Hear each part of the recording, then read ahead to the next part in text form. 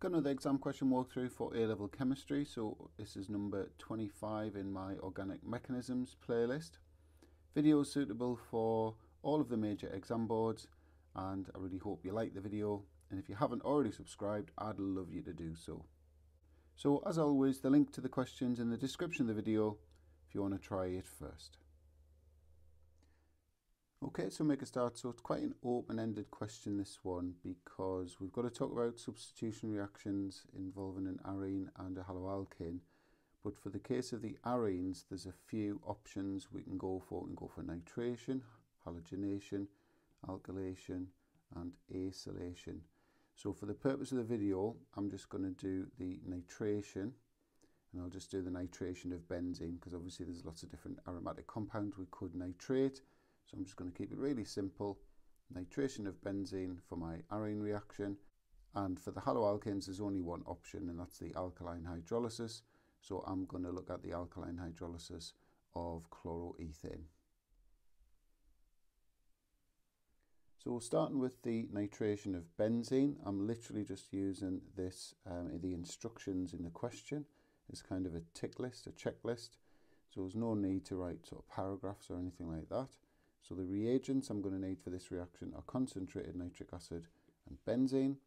The conditions, I'm going to need a concentrated sulfuric acid catalyst, and I'm going to need a temperature of around 50 to 55 degrees C.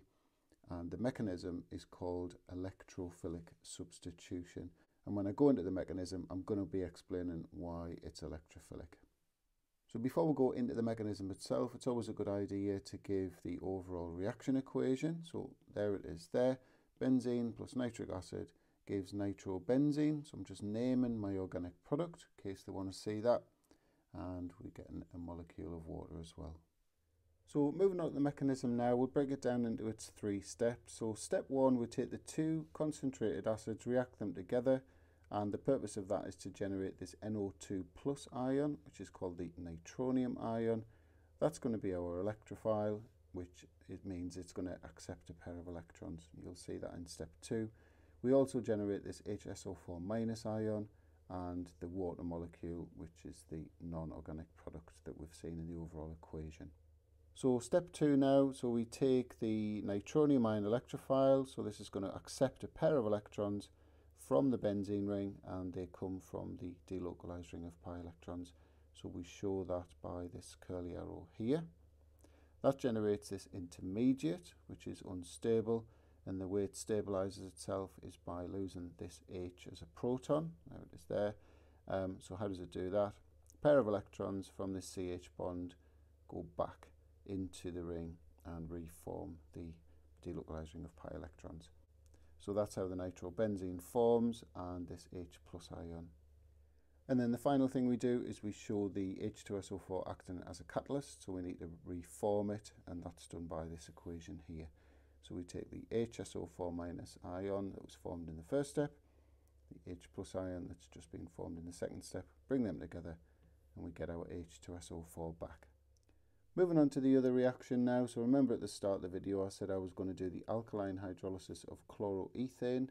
So my reagents will be chloroethane and aqueous sodium hydroxide, or you could use any metal hydroxide there. That's the obvious one to go for. Conditions wise, you just need a source of heat, so heat or reflux you could say. And the mechanism this time is nucleophilic substitution. So I'll explain why it's nucleophilic when I get into the mechanism. Overall reaction equation is here, and I'm just naming that organic product, which is obviously ethanol. Moving on to the mechanism, much simpler than the first one. So take my chloroethane, put the dipole across the CCl bond, slightly positive on the carbon, slightly negative on the chlorine. Chlorine's significantly more electronegative. And I'm taking my hydroxide ion from the NaOH, showing the pair of electrons on the oxygen and the negative charge. And basically a nucleophile is an electron pair donor. So what's this going to do? It's going to donate a pair of electrons to that slightly positive carbon. So that's obviously shown by that curly arrow there. And what's the knock-on effect of that? We're going to break this CCl bond. So we show that by a pair of electrons going from the bond onto the chlorine. It's worth also saying at this point that that bond breaking there is an example of heterolytic fission. So the C-Cl bond has been broken, so that's the fission part. Heterolytic, both electrons in the broken bond have gone to the same atom. And then obviously just need to put the products in. So we've got the ethanol there, and we're going to get a chloride ion as well.